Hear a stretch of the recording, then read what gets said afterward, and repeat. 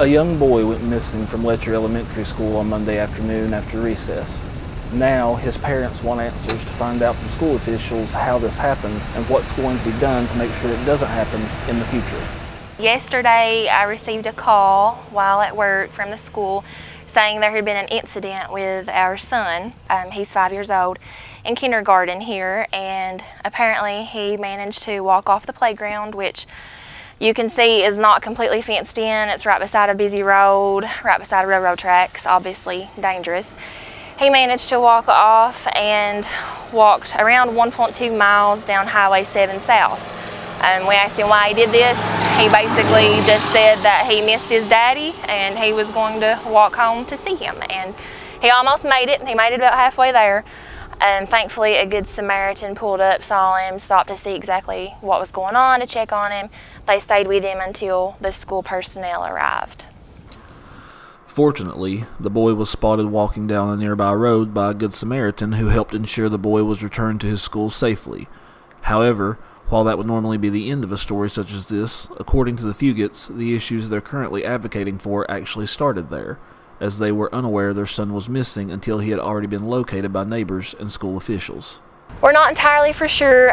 They're reviewing the cameras to try and see if they can see exactly when he wandered off the playground and for how long, he was actually gone. I think it was around 1 p.m. when they first noticed him missing, or when he wandered off.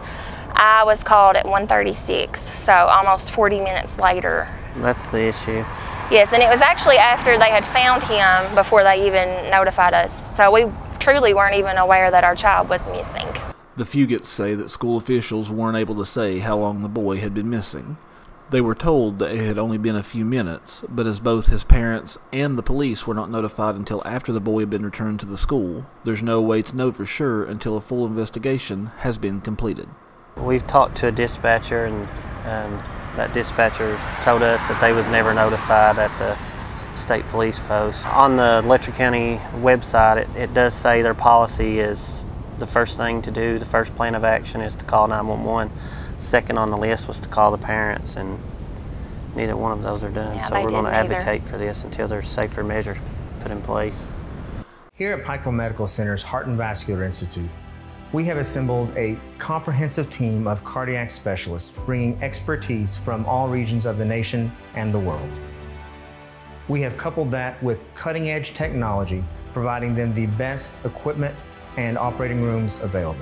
The result is comprehensive cardiac care for the people of our region that is second to none.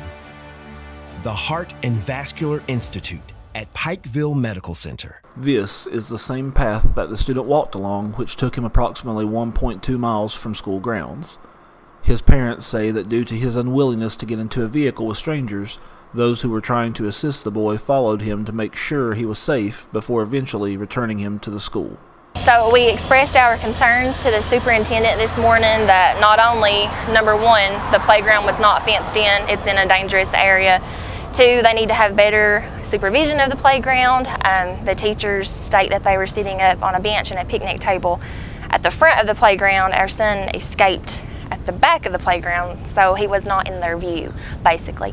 And we expressed our concern of the competence of their staff regarding the policies and procedures of what you do if you have a lost child. You call 911, you call the parents. They did neither.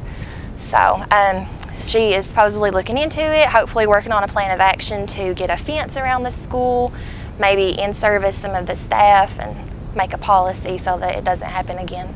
I mean, the what-ifs is what is just so scary. You think a 5-year-old walking a mile down the road by himself, and you can see it's a narrow, winding road with not much room. He could have been hit by a car, bit by a snake, attacked by a dog, fell in the river, abducted, passed out from exhaustion and dehydration. I mean, the possibilities are endless.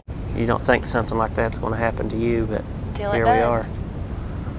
The parents would like once more to extend a heartfelt thanks to the strangers who helped rescue their child from what could have been a much worse situation.